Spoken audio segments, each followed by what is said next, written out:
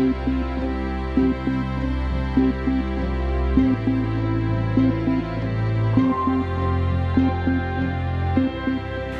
evening and welcome to our midweek service here at Heritage Baptist Church. We are so happy that you have chosen to join with us tonight. And of course, as always, it is our prayerful desire that the message this evening would be a blessing, a help, encouragement in each heart and in each life. If you have your Bibles, let's turn together to the Gospel of John in chapter 6.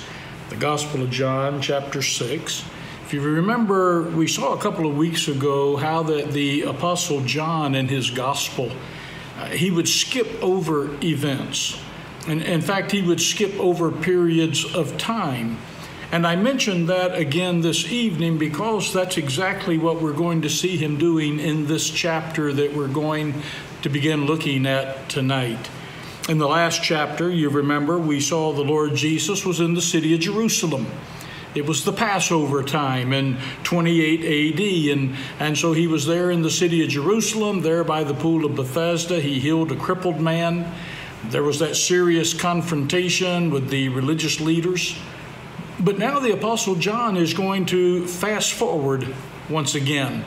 He's going to fast forward, in fact, for about a whole year, from the spring of 28 AD until the spring of 29 AD. And we know that this is the case because in John chapter 6, verse 4, we're immediately told that the Passover, a feast of the Jews, was nigh. However, we do know from the synoptic Gospels, that is, Matthew, Mark, and Luke, we know that this second full year of ministry had been a very busy time for the Lord Jesus. In fact, John Phillips in his commentary wrote some 24 incidents recorded in the synoptic Gospels are wholly ignored by John. It's during this period that the Lord Jesus, for example, spent all night in prayer in Luke chapter 6, verse 12 and verse number 13. And then he chose those 12 apostles after spending all night in prayer. By the way, every major decision in our lives ought to be bathed in prayer. And so he spent all night in prayer, and then he chose 12 apostles. And then in Mark chapter 3, verse 13 to verse 14, he sent them out on a preaching tour in Galilee. We also find that there were 2 additional preaching tours through Galilee. And after that, the Lord Jesus said to his disciples in Mark chapter 6, verse 31, he said, "Come ye yourselves apart into a desert place and rest a while. For there were many coming and going, and they had no leisure so much as to eat." And it is here now that the Apostle John is going to continue his story. He's going to give a demonstration of the authority of the Lord Jesus by focusing on his power in verse 1 to verse 21 of this 6th chapter. And then he's also going to give a demonstration of the authority of the Lord Jesus by focusing on his preaching in verse 22 down to verse number 40. So let's begin, number 1. Let's begin by noticing the power of the Lord Jesus. The power of the Lord Jesus. In John chapter 6, begin reading in verse number 1. The Bible says, "After these things, Jesus went over the Sea of Galilee, which is the Sea of Tiberias. And a great multitude followed him because they saw his miracles which he did on them that were diseased. And Jesus went up into a mountain, and there he sat with his disciples." Now this provides us with the setting for 2 great miracles. This is the setting for 2 powerful miracles that we're going to see in this chapter. First of all, there is the miracle of the feeding of the multitude. Feeding the multitude. As the Lord Jesus sat on the mountain with his disciples, the Bible says in verse number 5 that Jesus then lifted up his eyes and saw a great company come unto him. Now, according to Matthew's gospel, in Matthew chapter 14, verse 21, there were 5,000 men plus women and children. In fact, some commentators have said that there may have been as many as 15 to 20,000 people who were present on this occasion. But the interesting thing that I want us to notice here is that instead of being upset with these people who were infringing on the time of rest that was so badly needed, remember the Lord Jesus told his disciples, come apart, let's rest for a while. But instead of being upset with those who were infringing on his rest time, the Bible says in Mark 6:34 that he was moved with compassion toward them because they were his sheep, not having a shepherd. And he began to teach them many things.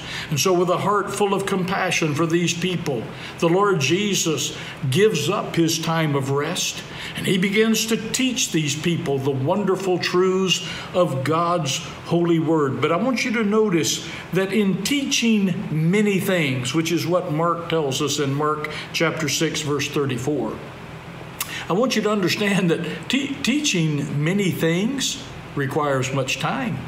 It requires much time. And so as the sun began to sink toward the western horizon, the disciples come to the Lord Jesus. You can read about it in Mark chapter 14 and verse 15, in Mark chapter 6, verse 35 and verse 36, in Luke chapter 9, verse 12.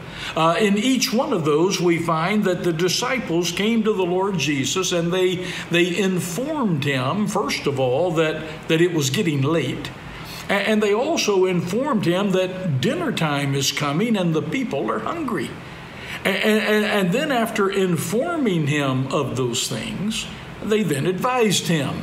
And they advised him that since there was no town nearby, there was no place to buy food that was nearby, that they ought to send the multitudes away so that they could go into the town and find food to eat.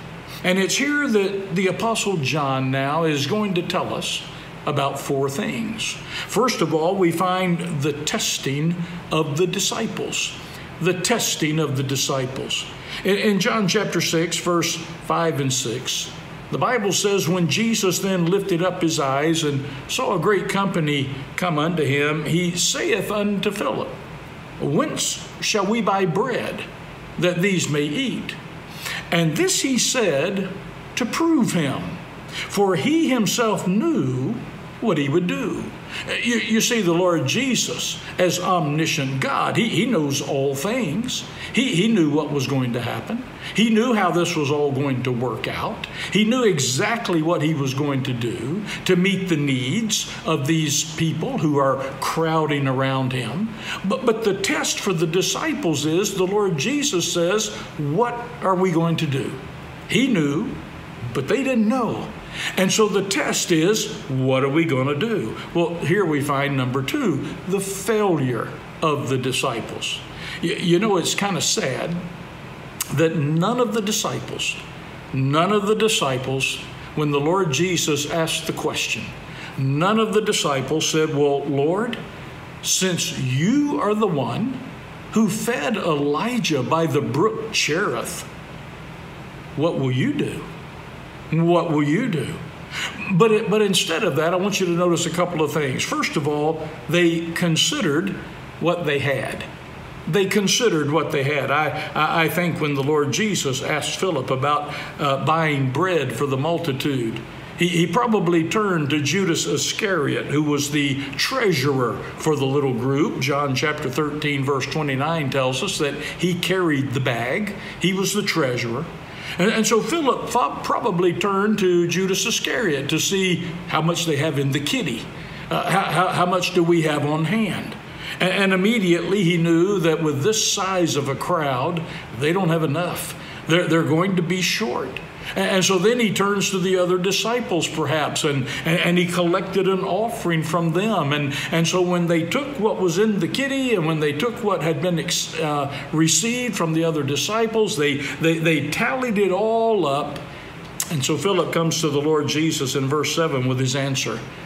He said, 200 pennyworth of bread is not sufficient for them, that every one of them may take a little. But not only did they consider what they had, they also considered what another had.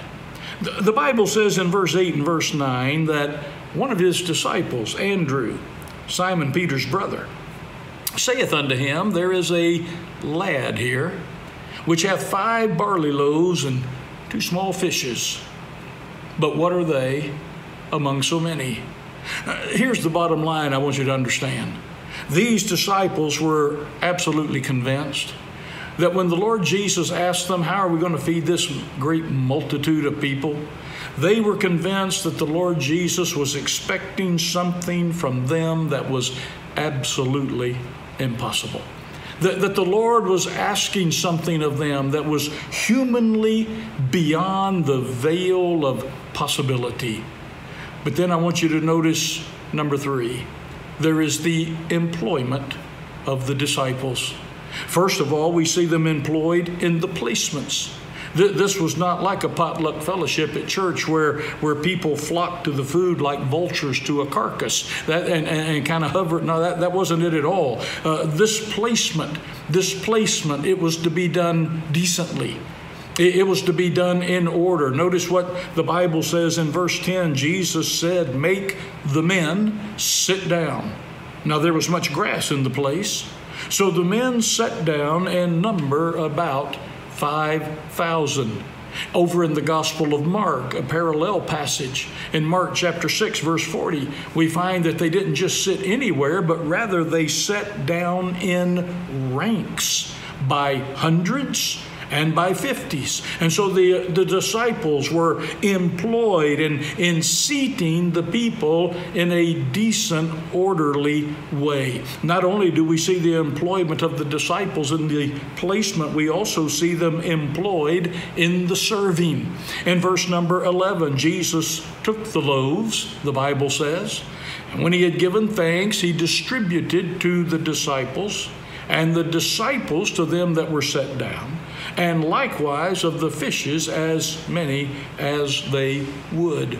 And so here as the Lord Jesus breaks the bread and he breaks the fish and it multiplies, and then he gives it to the disciples, and they then take it and distribute it to the people so that they might eat. We see them involved. We see them employed, not only in the placement. We see them involved and employed in the serving, and then also I want you to notice we see them employed in the gathering. In verse 12 and verse 13, the Bible says that when they were filled, in other words, these disciples, they're continually going back and forth, feeding this multitude. And now when everybody is filled, he said unto his disciples, gather up the fragments that remain, that nothing be lost.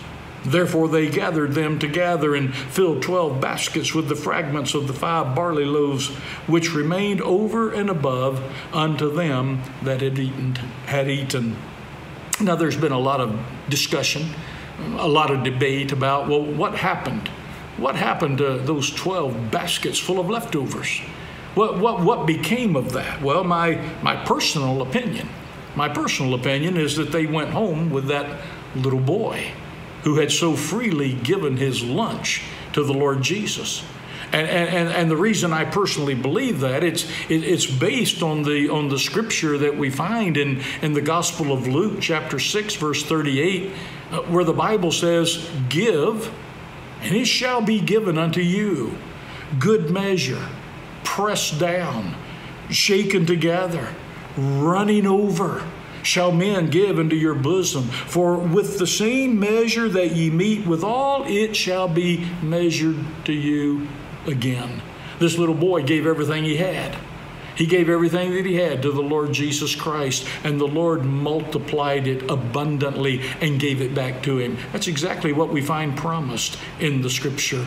And so we see the employment of the disciples in the feeding of the multitude. But then I want you to notice number 4, there is the protection of the disciples. The protection of the disciples. The Bible says in verse 14 and verse 15, then those men, when they had seen the miracle that Jesus did, said, this is of a truth that prophet that should come into the world. And when Jesus therefore perceived that they would come and take him by force to make him a king. You remember we've seen before, the Lord knows what is in the hearts of all men.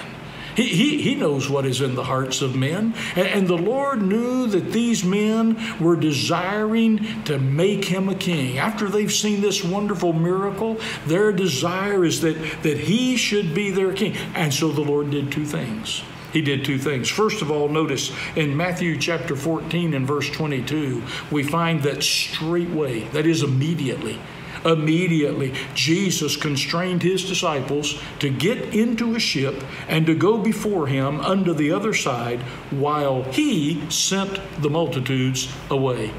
You see, here's the thing. The Lord Jesus knew the will of his Father.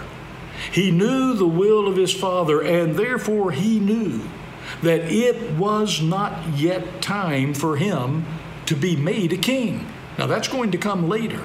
Jesus Christ is going to come at the second coming of Christ, and he is going to rule and reign over all the nations of the world from the throne of David, and he's going to rule as the king of all of the nations. But this was not the time. To do so now would be to get ahead of the will of God. And so to protect his disciples from becoming caught up in the emotion, to protect his disciples from being caught up in the moment, the Lord Jesus sent them away. He sent them away.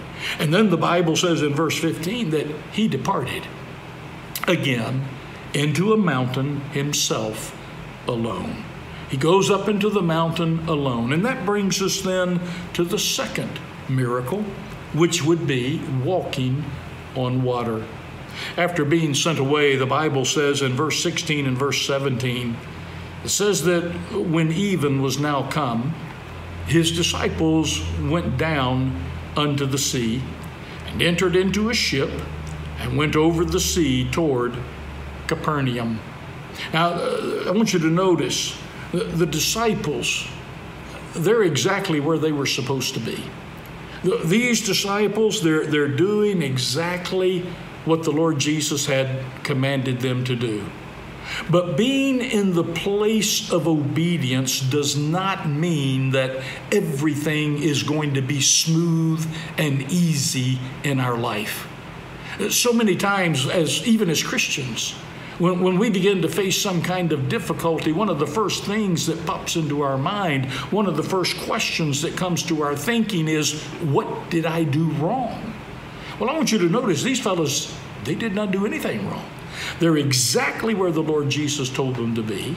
They're doing exactly what the Lord Jesus told them to do.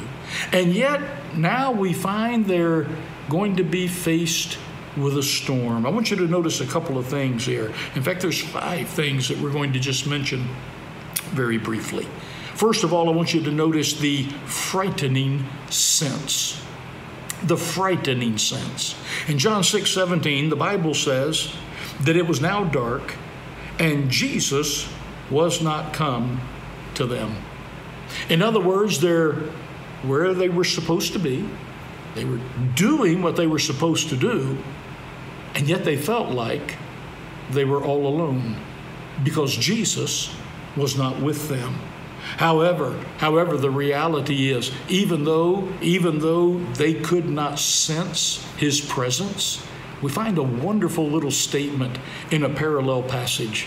Mark chapter 6, verse 48. Here's what it says. It says, he saw them toiling in rowing. They couldn't see him. They had no sense of his presence, and yet his eyes was watching them. He was watching over them, but because they could not see him with their eyes, there was a frightening sense that they were all alone. And then that was made even worse. That was made even worse by number 2. There was the frightening storm. The Bible says in verse 18 that the sea arose by reason of a great wind and blew. In other words, those disciples are caught in a dangerous storm of wind that caused the high waves and the deep swells, and so they're caught in this frightening storm. And then thirdly, there's a frightening stay. A frightening stay. You know, by Jewish reckoning of time, it was evening, as we find in John 6:16. It was evening, which means it was about 6 p.m. or sunset. It's around sunset when the disciples began their journey. But then we find in a parallel passage again in Matthew chapter 14 and verse 25 that it was the 4th watch of the night that Jesus went unto them. Now the 4th watch of the night would begin at 3 o'clock in the morning. In other words, these men have been toiling for 9 long hours against a storm of wind that was contrary to them. In other words, it was a storm of wind, so that every bit of progress that they made was immediately pushed backward. And so it's forward and back and forward and back, and 9 long hours they have been toiling in this storm of wind. Now it would have been natural. It would have been natural for those men to ask the question, Lord Jesus, when are you going to deliver us from this storm? When are you going to deliver us from this frightening storm? When are you going to come and help us out? And about the time they thought things could get any worse, that's when they then had, number 4, the frightening sight. In verse number 19, so when they had rowed about 5 and 20 or 30 furlongs, which would have been about halfway across the Sea of Galilee, they see Jesus walking on the sea and drawing nigh unto the ship, and they were afraid. Certainly, they must have thought, see this figure clothed in a white robe. He's walking across the sea, and as the waves come up, they see him, and then he goes down into the swell, and then he comes back up, and he's drawing nearer and nearer and nearer. Certainly, they thought that this was the death angel coming to end their lives on this earth. They are afraid. They are filled with fear. But then they hear those wonderful words of comfort. In verse number 20, he said unto them, It is I. It is I. Be not afraid. Be not afraid. And then there is number 5, the fabulous salvation. In verse 21, then they willingly received him into the ship, and immediately the ship was at the land whither they went. 9 hours they've been toiling, didn't get anywhere. But when Jesus comes on the scene, immediately they arrive at their destination. Now we're out of time, and we're going to have to consider the preaching of the Lord Jesus next time that we meet together. But as we consider these 2 miracles which reveal the mighty power of God, we might ask the question, if he has such power, why? Why does he allow times of personal want, like those hungry people?